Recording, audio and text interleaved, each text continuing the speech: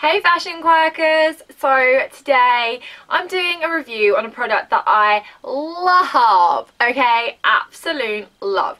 And I've been quite a fan of Benefit, I'd probably say for maybe the last year, which doesn't seem that long. I know everyone's been raving and loving it before, but for some reason I really didn't get into it. I originally bought their Professional and I just didn't like it at first, but now I do. Anyway, I digress, whole other story. So I am talking about today Roller Lash, and again this is a product that I originally looked at and I was like, what is up with that packaging, man? I didn't get it, I didn't like it, and I just thought it looked really clumpy.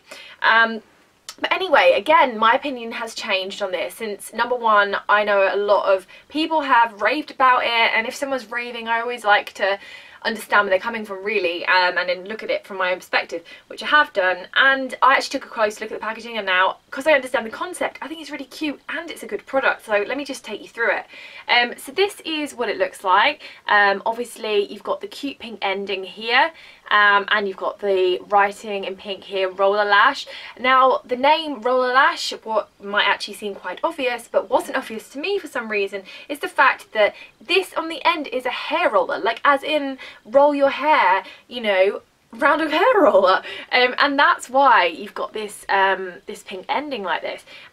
But now what's really cute about this is obviously it's your standard opening, but it's the brush itself that's actually the great bit. So if you look at the shape, you've got, hang on, let me get you guys in position there. You've actually got a curve to that brush there. You see how that dips? So what you've got here is you've got your shorter combs, and at the bottom here you've got your longer combs. You see the length difference there? I think you can pick that up. And then if I actually tilt it that way, the brush shape changes again, and you've got your medium sized combs. Now what I do like to point out is that on the end here you don't actually have the ball of spiky combs that you do have on the Benefit They're Real, which is why I originally didn't like the idea, because that was the whole concept behind their Real that I did really like.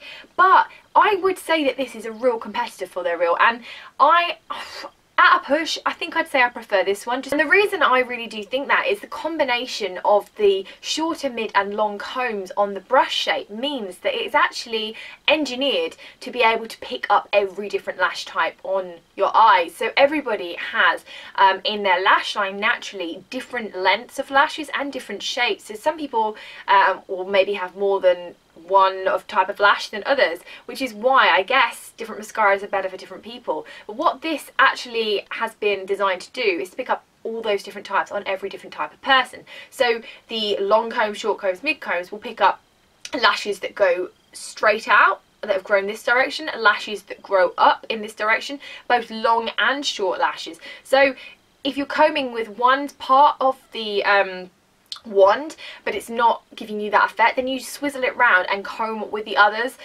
sides, and it's very layerable. It does not smudge, it does not sprinkle, and it does last a heck of a long time.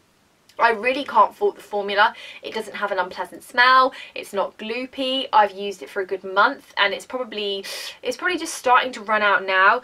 The price point is, I think it's around the £20 mark, so it's kind of pricey, but then you pay for what you get. You know, you spend £8 or £9 on a mascara, maybe in like a drugstore type mascara, and I mean it does flake, it does sprinkle, and you end up looking like a panda. Personally, I think I'd rather pay another tenner and have something that actually for that month I'm going to feel good about, and I'm going to know that I put it on in the morning, and like right now it is quite late at night and it's still on there.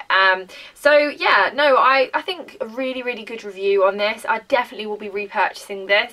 I did get some They're Real for Christmas as well, so I might actually just do a comparison between them both to kind of like see where we're at. But yeah, let me know what you guys think, and if you're on the fence about this, definitely buy it. I really can't see that you're not going to like it. The only thing I would say that maybe not everyone would like myself at first, is I do think the packaging, until you understand the concept, it just does look a little bit random, doesn't it? Do you know what I mean? Like you've got all your like cute makeup, and then there's this on the end. There's a roller guy just popped in to say hello in your makeup bag. It's a bit random, but it's different and we embrace differentness. So yeah, thanks for joining me. Remember to subscribe and I'll see you guys very soon. Alright, bye.